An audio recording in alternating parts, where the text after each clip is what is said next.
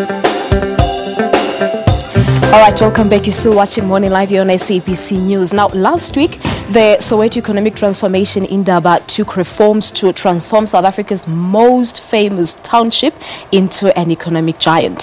One of the resolutions was the formation of the Soweto Bank. Adding to this, a few Chinese investors are prepared to see the vision of Soweto's prosperity.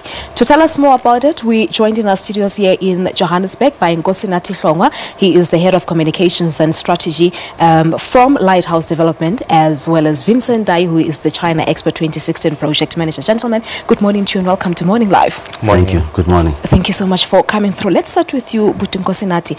Just reflect back on how things went at the Indaba last week. Things went very well at the Indaba. The attendance was good. It was well balanced. We had people from various sectors of the business community in Soweto and also from the surrounding areas.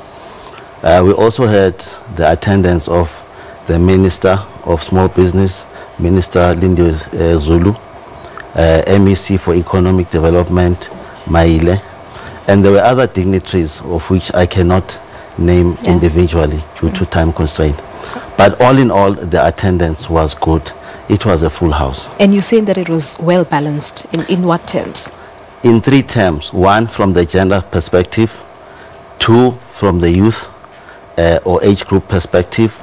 And thirdly, also from the sectors perspective. We had people from the various sectors that are represented in the Soweto business community. And one of the resolutions that were taken at the conference was the establishment of Soweto Bank. Tell us about it. Yes, but it is within a number of objectives that we seek to achieve. Our objectives have got 4 pillars. It's partnership, development, procurement, and employment. And the bank falls within those 4 objectives. When it comes to partnerships, basically we're referring to co-ownership or equity of the businesses that are in the township. Our view is that if there's going to be any business that is trading in the township, we should have equity. It must be a community-based equity, not equity in the sense that there's a 60-40 or 30-70 ownership of black and white, but equity in the sense that it is owned by the people who are based in Soweto. Procurement, businesses must procure from Soweto. We have a number of services, goods, and so forth that are available in Soweto, but have been overlooked. And then when it comes to development, we have existing structure and structures.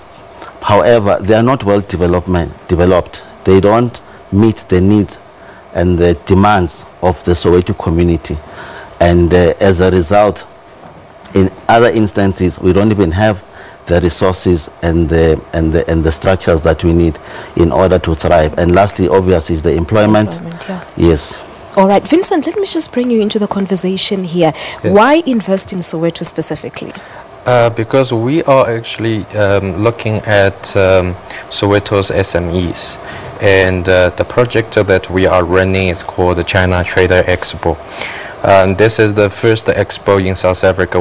I think that we bring in Chinese investors and Chinese entrepreneurs or buyers come to South Africa, to Johannesburg, to meeting with Soweto SMEs and to showcase what South Africa has, what opportunity we have got. And the most important thing that we're trying this time is we're trying to seeking opportunities to export to China instead of all the years that people see Chinese export to South Africa.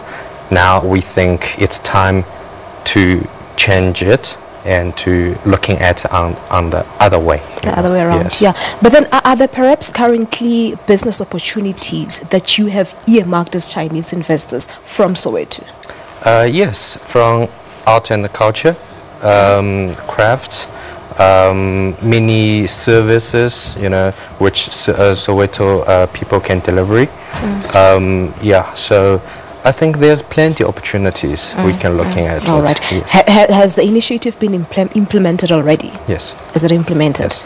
All right. So just coming to you, Putinkosi Nati, quick one on this one. The people of Soweto, how do they go about getting information from what Vincent was saying? Sorry, I didn't get How do they go about getting information so that they can become part of the initiative? Well, there are a number of avenues that are available for information. One, through us, lady, they're able to access that information. There's also a website which we will be which will be presented to the various communities that are in Soweto. So information is available. All right. No, that's where you're going to leave this conversation, but I believe that we'll be able to chat later again here on the show. But thank you so much for your time. Thank you. Thank you very much. There you have it. That's Nkosi Nati Hlongwa. He is the head of communication and strategy from Lighthouse Development. And we're also speaking to Vincent Dai, who is the China Expo 2016 project manager. Let's get you your weather update. Phil is standing by.